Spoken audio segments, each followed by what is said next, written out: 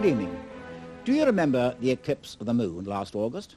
It was quite well seen from here, and this rather lovely photo was taken by Michael Maunder, and there the eclipse is very nearly total. I wasn't here at the time. I was in California, actually on Mount Wilson, site of the great 100-inch telescope, which was, for so long, the largest and most powerful telescope in the world. Unfortunately, I only had my pocket hand camera with me, and the wretched thing would flash whether I liked it or not, and I felt so totally idiotic trying to photograph a lunar eclipse with the aid of flash, and I hope nobody saw me. Needless to say, it didn't work. But a friend of mine who was with me did have a camera which didn't flash, and he took this picture, and there down to the right is the dome of the 100-inch, and there is the eclipsed moon. Rather a striking picture, I think. If you missed the eclipse, don't worry, there's going to be another one next February. In these programs, I've often pointed out that amateurs can do really valuable work. Well, we had one very good case of that just recently. One of our best amateur astronomical photographers is Brian Manning, and recently he was hunting for asteroids, or minor planets, which, as I am sure you know, are small worlds, most of which keep very firmly to that part of the solar system between the orbits of Mars and Jupiter. Over 4,000 are now known. They look like stars, but of course they do move from one night to another, and new ones are always being discovered. Well, Brian Manning seems to have discovered 2 new asteroids. Here is one of his pictures. This, of course, is a negative, so the stars are black against the background. And there to the lower right is an asteroid, indicated there by the red markers, and I do hasten to add that the red markers were put on afterwards. Now, here's the same area at a different period, and as you can see, the asteroid has moved, and that betrays its nature. So as far as we can tell, this and one more are genuine new discoveries, so full marks to Brian Manning. At the moment, the planet Venus is nicely visible, low down in the southwest after sunset. It is low down because, unfortunately, it's well to the south of the celestial equator, but it's so bright you can't possibly mistake it. It far outshines any other star or planet. Actually, on November the 15th, Venus and Saturn will be close together, and that's worth looking at telescopically, although, of course, they do set very soon after the sun and before the sky has got properly dark. Meanwhile, the Galileo probe is on its way to Jupiter, safely launched from Cape Canaveral and now on its course. It won't go straight to Jupiter, though. It's going in a very complicated way. It will begin by swinging in toward Venus, swing round Venus, round the sun, past the Earth, back round the sun, around the sun again, past the Earth, and finally start on its long outward trek to Jupiter, and it should get there in December 1995. Rather like going from Brighton to Bognor by way of Grimsby, I'm afraid, but it will get there, and it's going to be a very important probe indeed. It's made up of 2 parts. One part is an orbiter, and that'll go round and round Jupiter, monitoring the changing surface, and also carrying out close-range surveys of the 4 big satellites. The other part is an entry probe. Jupiter's surface is made up of gas, and there are cloud glares there, clouds of various compositions. The entry probe will simply plunge down into the clouds. It won't last for long, obviously. It will soon be destroyed. But before it goes, it will send back fascinating information. So we hope that Galileo will succeed, and we'll tell you more about it in 1995. Meanwhile, you can see Jupiter now in the rather north of east after sunset, in the constellation Gemini, and again, so bright you can't possibly misidentify it. It's outshone only by Venus. And Jupiter at the moment is particularly interesting. It has a gaseous surface, and on that you can normally see cloud belts. And usually there are 2 major belts, one to either side of Jupiter's equator. Well, when Jupiter came round from conjunction with the Sun a few months ago, I looked at it with my telescope, and I saw something very strange. The south equatorial belt, which is normally so prominent, had virtually disappeared. I'm sure I wasn't the first to notice that, though I think I probably was one of the first. And here's a drawing I made quite recently with my 15-inch reflector. It's got south at the top, and there below the center you can see the main north equatorial belt, and you can also see the great red spot, which hasn't been very much on view lately, but has now come back into visibility. And normally, just north of that, that's to say below in this picture, you should see the very pronounced south equatorial belt, and you don't. Well, I've been looking at Jupiter now for the last 50 years. I've never seen it looking quite like that before, so Jupiter is very much on my observing list for the next few months. Meanwhile, for this evening, I want to leave the solar system and look further afield, and I want to say something about one of the most famous of all the winter constellations, Taurus the Bull.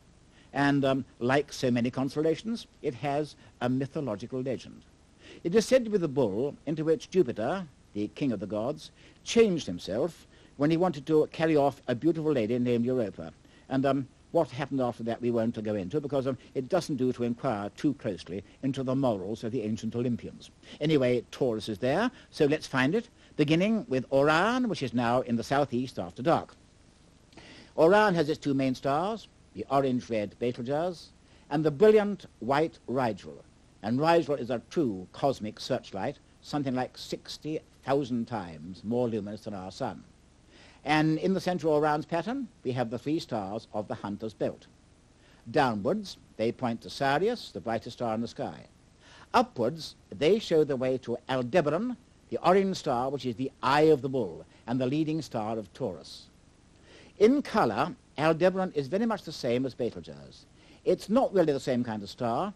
It's nothing like so luminous, and nothing like so far away, and generally speaking, it's rather fainter.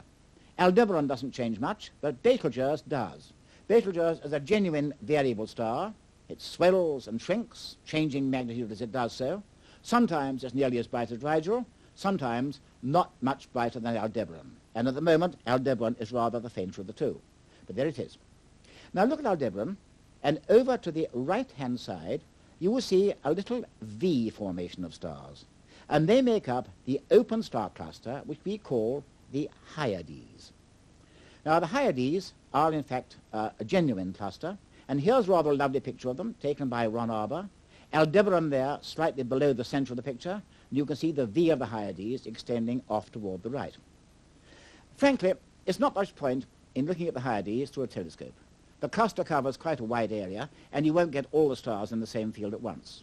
It's far better to use low-powered binoculars, and if you do that, you will see the Hyades really well. Unfortunately, they're rather overpowered by the bright orange light of Aldebaran, and Aldebaran is not really a member of the cluster at all. It simply happens to lie in much the same direction as seen from the Earth, so we're dealing with nothing more than a line of sight effect. Let me show you what I mean. Aldebaran is over 60 light years away. The Hyades are about twice that distance, and that's why they're so overpowered. And in astronomy, things are not always what they seem. But in spite of that, there's plenty to see in the Hyades, and one interesting pair of stars there is known as Theta Tauri, quite close to Aldebaran. See it quite clearly with the naked eye, and if you've got really keen eyes, you may be able to see that Theta Tauri is made up of two. And that's well shown on this second Ron Arbour picture. There again is Aldebaran below the center, and rather above Aldebaran, to the right, you'll see two fainter stars, and they make up Theta Tauri. Now use binoculars, and you will see they're of different colors. The brighter star of the Theta pair is white, and the fainter one is orange, and they make rather a nice color contrast, although I'm afraid you won't see those colors with the naked eye, because the two stars are not bright enough. They are not genuine neighbors. The orange star is 15 light years further away from us than the bright one, but no doubt they were produced in the same way at about the same time. Because open clusters are very common in the universe, in our galaxy, and we believe that the stars in any particular open cluster are formed from the same mass of dust and gas. So all the Hyades were formed in that way, but clearly that does not extend to Aldebaran, which, as we've seen, is not a genuine Hyade at all. Well, the Hyades are worth looking at, but I think they pale in comparison with the second of famous Taurus star clusters, the Pleiades, or Seven Sisters. And to find those, simply carry on the line from Orion's belt through Aldebaran, curve it slightly, and then you will come to the Pleiades. And at first sight, the Pleiades cluster looks like a patch of mist. And you know, when it comes into view in evenings in autumn, I always feel that's the start of winter, and frost and fogs lie close ahead. But look more closely at the Pleiades, and you will find it's not mist at all. The cluster is made up of stars.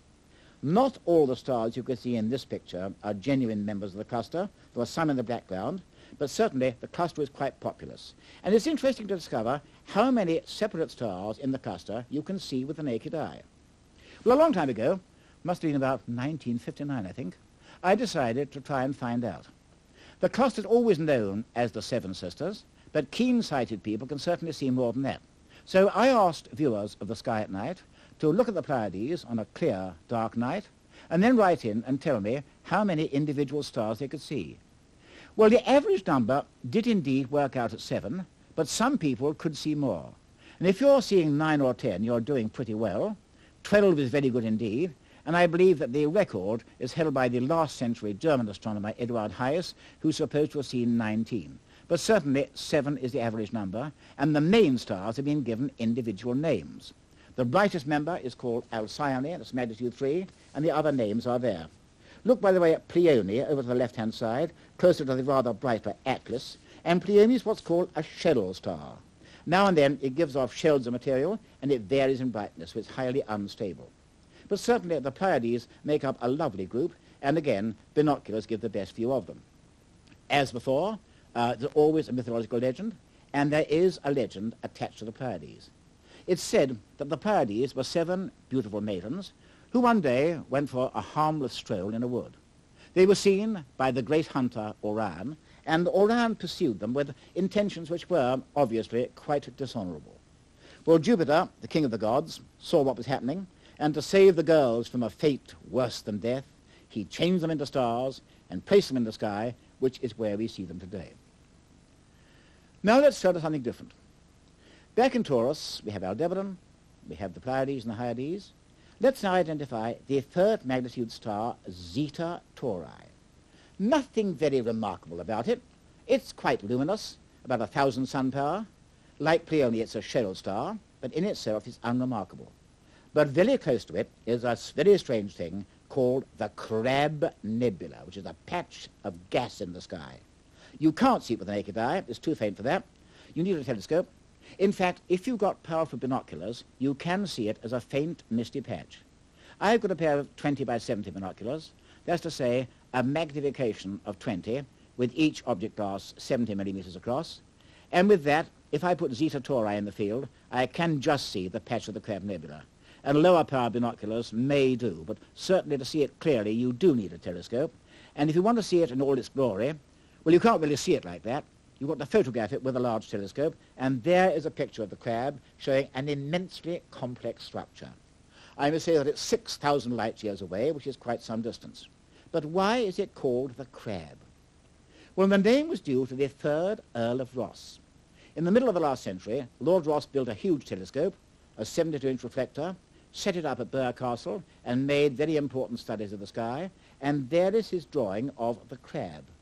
Bear in mind, of course, this was made long before photography came along in that respect. And Lord Ross's nickname has stuck, even though the crab is known officially as M1 or Messier 1. It was actually discovered in the 1730s by a British amateur named John Bevis, catalogued by Charles Messier in 1781, and given number 1 in his catalogue. So officially it is M1. And we know what it is. It's the wreck of an exploding star or supernova. Way back in the year 1054, Chinese and Korean astronomers observed a bright star in a part of the sky where no star had been seen before. It became so brilliant it was actually visible with the naked eye in broad daylight, and it lasted for several months before fading away and becoming invisible with the naked eye, when of course it was lost. It's not very well documented, I'm afraid. It doesn't seem to have been recorded in Europe. It was recorded, we think, by some of the American Indians, and this old rock drawing may show the supernova, but I wouldn't be at all sure. Anyway, it was certainly a brilliant new star, and then a patch of gas was discovered in that position. And here's a drawing of that gas patch, the Crab Nebula, made by Admiral Smythe in the last century. But what exactly is it?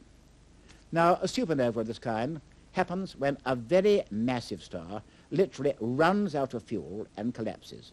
There's an implosion, followed by a vast explosion, and the star blows most of its material away into space, leaving a small, superdense remnant and a patch of expanding gas.